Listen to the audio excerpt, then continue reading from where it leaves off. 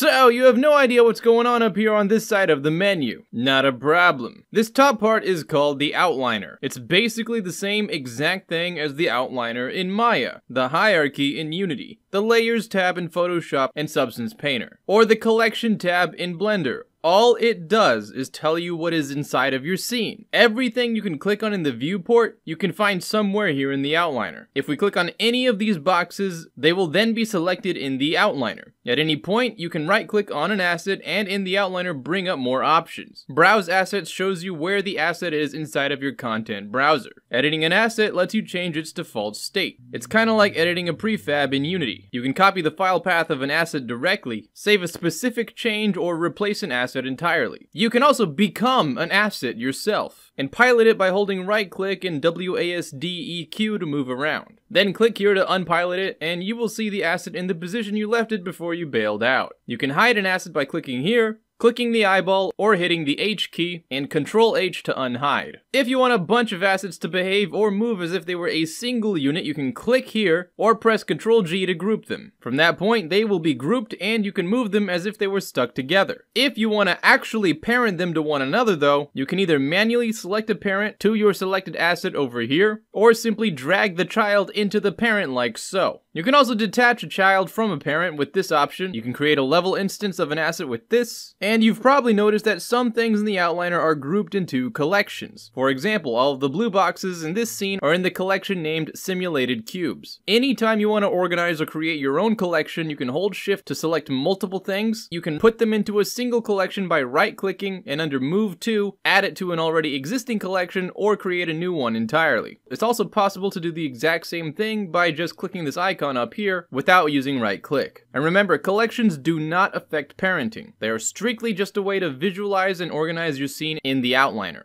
Also, if you hide a collection, everything inside will be hidden with it. And if you ever want to search for something in your scene, you can type what you're looking for here, and on the left, filter your search by things like audio, blueprints, meshes, whatever. Anyway, that is the gist of the outliner. Hope that helps, and as always, hope you have a fantastic day, and I'll see you around.